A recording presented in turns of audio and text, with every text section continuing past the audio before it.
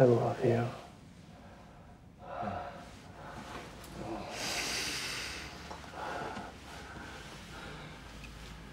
Let's go home. Don't start, Eric. I know this was a personal story for you, but at what point did you decide to sit down and actually write this out?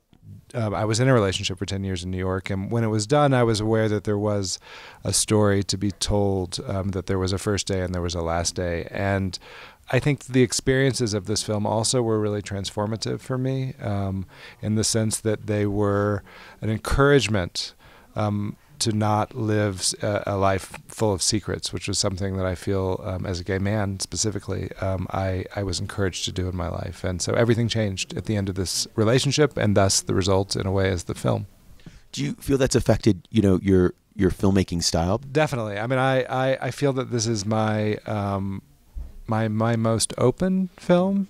And I think in that way it's my most accessible. I wanted to not keep out the mess of life. And in some ways, as a director, you can be so controlling that you try to corner everything in every response. So I think there was a certain freedom to the performances and to the environment on set that created a different kind of texture. What was Tour like as an actor to sort of work with? He's a lovely actor, first of all. And like Ira, he's very open and very humble and very accessible, and I found it really easy to just let myself be free with him. We also started off on a really aggressive foot. I mean, the first scene that we shot was us meeting and having sex. So by the end of the first half a day of shooting, the intimacy was there, whether we wanted it to be or not, and we were able to let go of all the other fears that we shared. Well, that is one of the first scenes in the film, and I'm just curious, were you nervous about that? And how did you did you kick people out, close it a little bit? We were pretty comfortable having the crew around. They were a wonderful group of people that Ira assembled, so they were very respectful, and after a while we didn't mind having them there. What we noticed the first night, though, was we were in a hot apartment in Brooklyn and we had the windows open, so it wasn't so much that I felt the shame of having them in the room seeing me naked. It was more the shame of them sitting out on the street listening to us groan and moan for an hour. One of the interesting things about especially your character is he is an addict. How did you figure out what someone would be like suffering from that? Well, as far as the technical side of it, and the actual smoking of the crack, we brought in somebody who was able to help us find a good substitute and show us how we would smoke it and talk us through what the behavior would be. And I just asked him a lot of questions. You don't mention 9/11 once in the entire film, right? Even though that takes place during the relationship, and I was wondering, what was the decision behind that? It was an event that the country went through and we all went through, but my job isn't reporting.